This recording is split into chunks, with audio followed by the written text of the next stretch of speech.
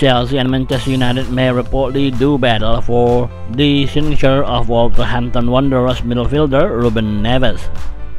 The Portugal international has been an integral part of Wolves' side since his arrival in 2017, making a total 192 appearances in all competitions.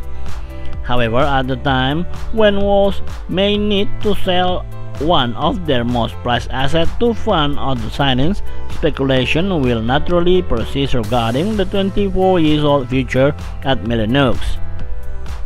According to the Viajes, Chelsea and Manchester United could compete for Neves during 2022, a move in the summer being regarded for more likely than at the midway point of this campaign. While it is suggested that Neves may cost in the region of £35 million, Wolves may be prepared to demand more, the player having a contract until 2024. United have been in the market for a new central midfield for some time, with Chelsea also eyeing up potential replacements for players who are the wrong side of 30.